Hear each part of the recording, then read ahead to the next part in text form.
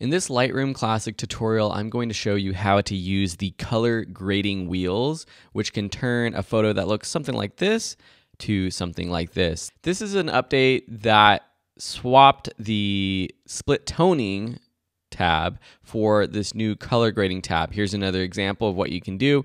You can really go wild with it. If you are used to split toning, basically what this allows us to do, instead of just adding a color tint to the shadows versus the highlights, we now have a midtones option. So I'm going to walk through everything you need to know to understand how to use this, and also what the process of when you should apply this to your photos.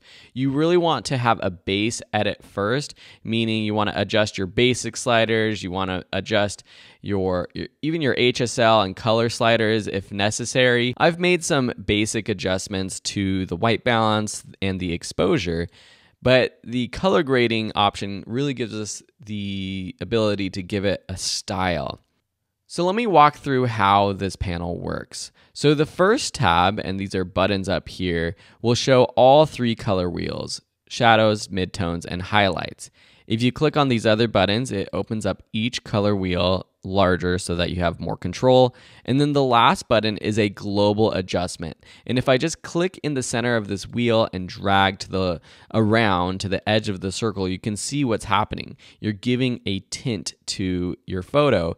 And with the global adjustment, it's applying it to all tones: shadows, midtones, and highlights. The further out to the edge of the circle, you're going to add more saturation. Another thing to note is this drop down right here, where you can fine tune a specific hue, saturation. So if you have a certain style and you're always trying to add a 222 blue hue, then you can dial that in right there. You have your specific saturation slider here, as you can see this moving in and out, which just gives you more fine tuning. The luminance slider is just that. It's luminance. It's the brightness of this tone, which we're on global, so this is going to make the whole image brighter or darker. I wouldn't recommend making your general exposure adjustments here in color grading. This is sort of a last chance or a follow-up option for just fine-tuning the brightness of your different tones, but you definitely want to start with your basic sliders or your tone curve for your exposure. So let me jump in and show you how this would actually work. You probably notice I skipped blending and balance, which I'll get to in just a second. So here for this photo, for example, I might want to add a little bit of more of a deeper blue to my shadows. So here I'm on my shadows. I'm going to take this dot in the middle and drag out. And if you want to reset anything, just double click inside the wheel. So I'm going to drag this out. A little bit goes a long way, so you got to be careful with it. So I'm just going to drag it out here to start with. The luminance, I think I'm also going to bring just down a little bit to make those stars pop even more. Now I'm going to move to my midtones. And right now, from my eye, I'm not exactly sure what my midtones are, so I'm just going to drag out all the way and just sort of swing it around and see what might look good. Now, I could go and do something super creative like this, add some pink magenta to those midtones, which really highlights this long exposure and that red light of the brake lights going around this curve. So I think something like that works. Maybe bringing down the luminance just a touch. And lastly, highlights. For the highlights, I am thinking I'm probably going to want to add a little bit more warmth. Although if you want to, around blue, that looks kind of cool too. I don't want to double up with some magenta with the highlights and the midtones because that looks a little bit too much. Maybe backing over to the blue is nice because we have this sort of magenta red and then the blue highlight of the headlights of the car. That's kind of neat. So this could be a starting point. If I go back to my overall view, you can see all of the adjustments I've made. You see the luminance slider down below. You can even toggle these on or off just by clicking and holding it down to preview it. The two sliders at the bottom that we didn't cover are blending and balance. Balance is, if you remember split toning, is similar to that. It's going to balance the strength of what's happening to the highlights versus the shadows. So if I drag to the left from 0, it's going to make what's happening in the shadows and the lower mid-tones more powerful. So we're adding more blue and magenta, right? Now if I swap this over to the right, it's going to make what we did to the highlights more powerful and the shadows less powerful, as we can see with the highlights, which we added this sort of teal cyan color. So this is sort of another place where you can decide, okay, well, do I want to change that balance? And then blending sort of blends what we're doing to all of these different tones together.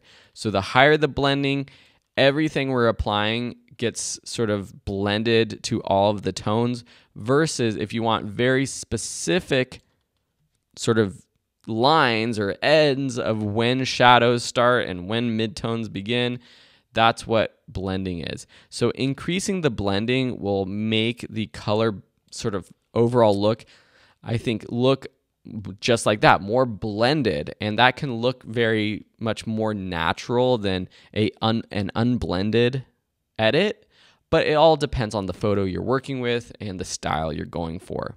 I think blending it just a little bit, and then here we just have two completely different styles. If I balance it to the highlights, it looks not natural at all. If I go a little bit down to the shadows balance, or making those more powerful at -24, I think this looks pretty good. We can always look at the before and after of the entire photo with the backslash button. So here's the unedited raw photo, here's the edited photo, or just for this one color grading, you can turn this view on with this little slider up here. I think that adds a lot more nice color to this photo, makes it a lot more unique.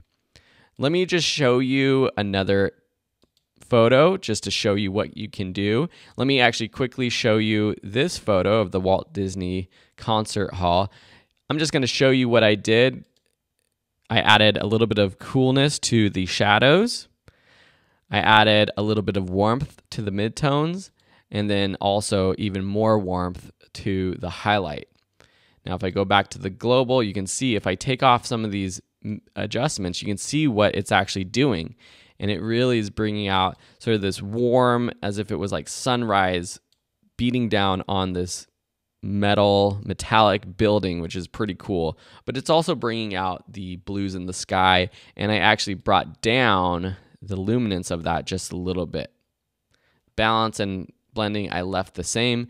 But if I blended it more, you can kind of see what's happening because I've added gold or yellow warmth to the midtones and highlights. When I blend more, the entire image gets a little bit more warm, but also you're starting to see a little bit of blue added to those highlights and midtones when I blend it more. If I do the balance all the way to the right, we're just getting all of that warmth, versus to the left, it's all that blue. So I think here, we're just going with sort of right in the middle. If you have a portrait, this is another way to give a nice style. So this is our portrait of Will. Basic edits done. You can see the before, after, just a little bit of adjustment to the exposure and the color white balance. Here, you might want to give a style to our shadows, maybe a little bit of coolness to our shadows. Our midtones as well. And then our highlights we're going to warm up. This is a very sort of common edit where you add blue to your shadows and midtones and then add a little bit of warmth. Maybe you want to add a little bit of green or teal to your highlights. That gives it sort of that Miami Vice feel. Now let's just play around with our balance. If we want it warmer, cooler, and here we can go on, off. Now that's sort of messing with our white balance, right? Because now it's not perfectly white balanced the way that we adjusted it before. But that's what color grading is. You're giving it a style, and you're not necessarily wanting your colors to be exactly what they should look like because you want it to have a style.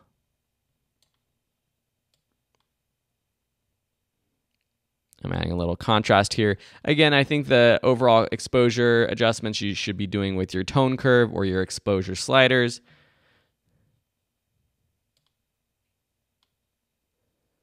Oh, see, now you can go completely crazy with it there. Something like that looks pretty good. And then I might go back here for this actual edit, drop down our saturation overall. It's kind of a cool look. All right, so hopefully now you know what the color grading panel is and does, how to use it. If you have questions, let me know. And hopefully you're as excited as I am about the new possibilities that you have with this new feature in Lightroom Classic. Thanks so much for watching, and we'll see you in another tutorial.